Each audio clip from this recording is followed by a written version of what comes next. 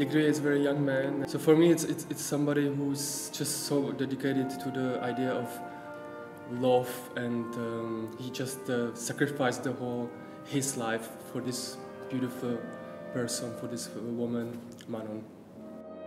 For me, it's sort of also two symbols. It's the first time I dance choreography from Macmillan, so it's a kind of nice end of my career. I can still dance one of those best choreographies from one of the best choreographers. It's as well, yeah, my farewell performance. So I have been just really lucky to have an opportunity to work with all those choreographers that passed here through these 10 years of my time here.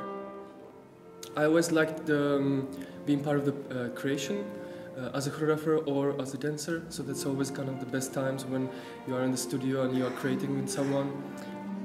Yeah, I'm really, really lucky and happy for all those great moments. I've been having a great time since I arrived as a guest principal with Semperoper Ballet. The house is stunning. Besides Manon, all the other repertoire I'll be tackling will be brand new to me. I don't want to put myself into a box, and I think that's the great thing that Aaron has offered me this season. It gives me the chance to push any boundaries that have been placed upon me, and I get to explore a vast amount of repertoire that I hope I can find different parts of myself that haven't been given the chance to develop yet. Manon is layered, and I think that's what the amazing thing is to dance it as a ballerina.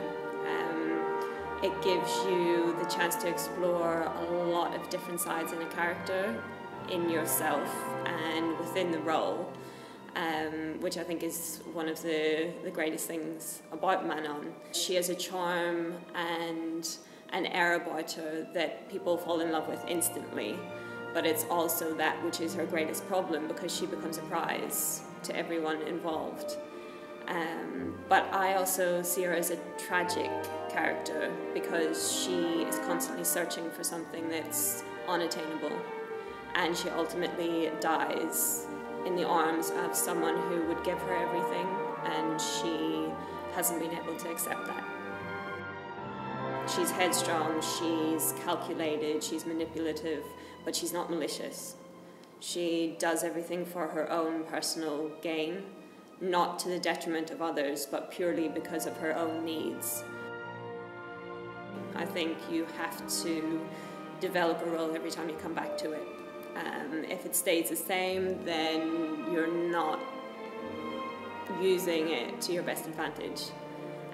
Each time you come back to something, if you dance it with a different partner, if you dance it in a different house, if you dance it with different people to set the ballet, you immediately gain from it. And that's what excites me.